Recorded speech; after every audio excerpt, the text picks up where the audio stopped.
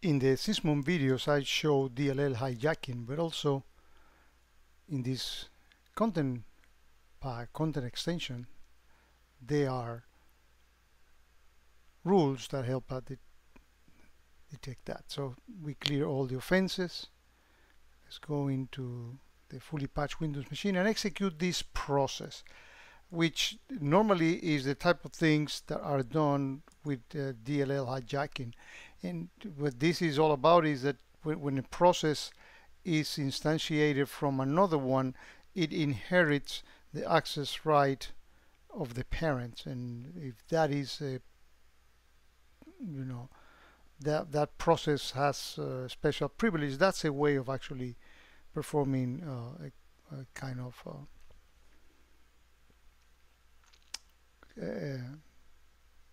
credential escalation, right? And here we have it. We can actually click on the fence, and I may do a few more videos of these, but what I'm not showing in here is that this works also for Macs and Linux, many of these rules, so this is not restricted to Windows only, right? And this is recommended block process is running, and again, that's an indication of the things that are done with DLL hijacking. Just to finish this series, because I cannot test everything in here, let me actually do some other things to get those rules to be triggered. It doesn't matter, I want you to keep on going with that. Let's go to the offenses. And here we have not one but just two offenses actually running. You can see the reference to the Microsoft HTA there. When the decryption instructions are created, let's actually execute this command. Let's wait a little bit and go to the offenses tab. We actually see it right there. When the bad guys disable recovery of the boot data, let's wait a bit and go to the offenses tab,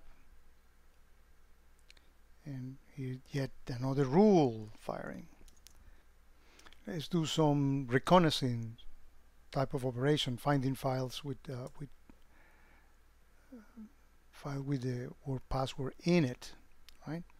And this is a small demo system, so let's actually do another type of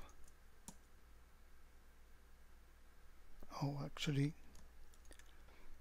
select string is a PowerShell command, so here we have it. We have the corresponding offenses fire because of those nice rules. This file extension is indicative of a particular type of malware when it's encrypting the files.